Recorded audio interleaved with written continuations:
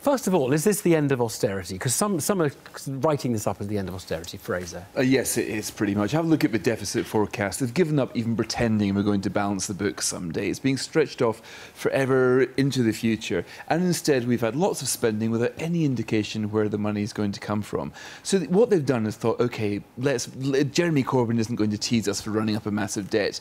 So we're in a political hole, so let's dig our way out of it with lots of borrowed money. That's effectively what we saw today. Faiza, have they given up on austerity? Well, I think there's got to be a recognition that austerity hasn't worked when you've missed so many of your deficit reduction targets, and when economic growth is downgraded again. You've got to start thinking that this isn't the right approach. Saying that, the real end of austerity would be to start undoing some of those cuts.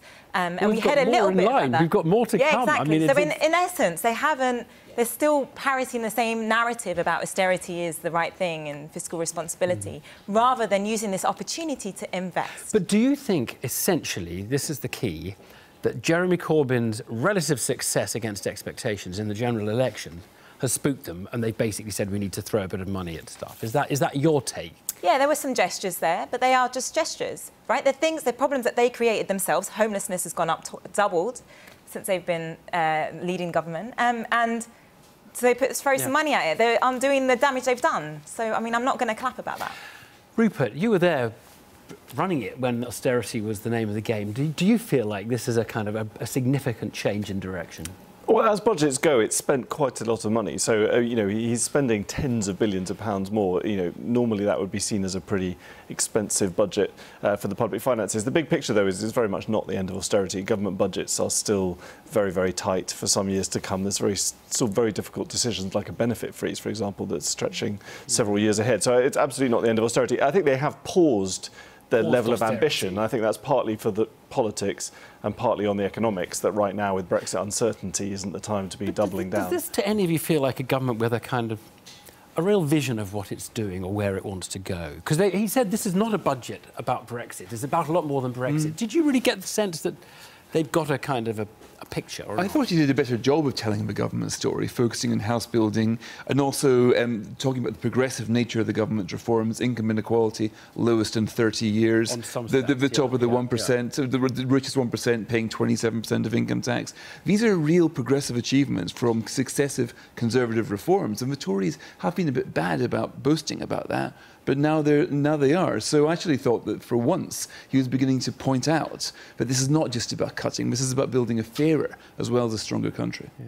I mean, it's very difficult to claim that we're a fairer country when we have so many more people going to food banks, when we have those in the rich list seeing their wealth double whilst that has happened. Inequality has been coming down. So no, I mean, the stats say we're a more equal society. Statistical questions over there. Which measure you use? That measure of income inequality is very bad at the extremes, both extremes. You can ask the IFS that, and they will tell you that. It's true at the very top around the world, but the overall measure of inequality in the UK has come down since 2010, and actually the people whose incomes have fallen the most are those people at the top. I suppose I'm just more interested in what we've basically been saying. The narrative since the election has been this is a leaderless government. It doesn't know what it's doing, where it's going. It's just passing time. Has this game changed? But the elephant in the room in the short term is Brexit, obviously. I mean, for the economy and for what our country's going to look like for the next few years. Do we need to abolish nothing else matters until Brexit? Because we just don't know what anything. All of this is a sort of fantasy league. Yeah, but this is a statement for the government to try to say something. And the biggest thing today, it hasn't been a disaster, which is more than you can say about the party conference, about the election, about the last budget.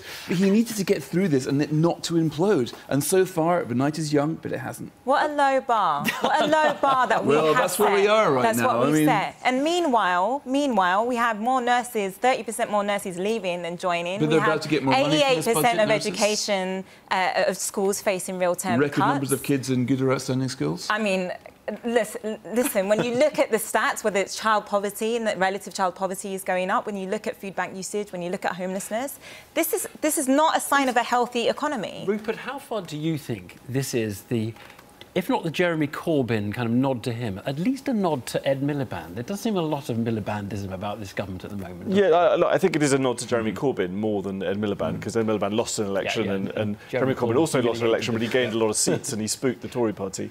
I think some of the spending money on the health service is something that any Conservative government would do, because you want to, I think what Chris Cook was saying earlier about the potential war coming down the line between the NHS England and the government is going to be something to watch, but you're going to have to keep spending money.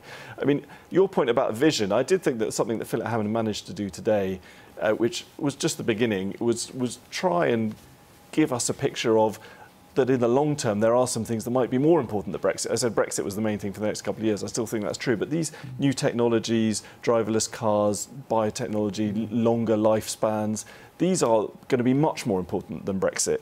And he did at least have a long section of the speech and some serious measures trying to talk about science and technology in an interesting way. And I think that was a small achievement. I mean, it's interesting that, Fraser, from the same sort of end of the political spectrum, Rupert is thinking that Jeremy Corbyn has made quite a lot of running here. Oh, sure, absolutely. I mean, the spectre of Corbyn now terrifies the Conservatives. 6 months ago, they were laughing at him, so there has been a big change. But does this work, then? So Ken Clark said it's not Corbyn light, but do you think what he's done kind of shoots the Corbyn fox, the rail cards for 26 to 30-year-olds? No, I think there are bribes and gimmicks and will be seen as such, but I think we're at the beginnings of a recovery right now. This is not a game changer, but it's beginning to show a government which does know where it's going and has made a few reasonable steps today in getting there. This was a nothing budget. There was nothing really in it. Like you say, it was gimmicks, it was gestures. And actually, Hammond stood up and said this is about the future and being fit for the future. And then he had no substance to really start backing that up. Well, young people start, because a lot of this is designed to get young people back, isn't it? The figures are shocking at the bottom. I mean, come on, what a stamp duty holiday when young people now are coming out of university with £50,000 of debt. Do you think it'll work on young people, Rupert? I don't think it'll work overnight, no, but I don't think we should think about it in that terms. We've very likely got 4 years or more until the next election. This is about steadying the ship. It's about getting a government that is not going to collapse month to month, right, that can deliver Brexit. And, by the time we have the next election, we're going to have a new leader of the Conservative Party and the world is going to look very different. A lot of water would have passed under the bridge. Thanks all very much.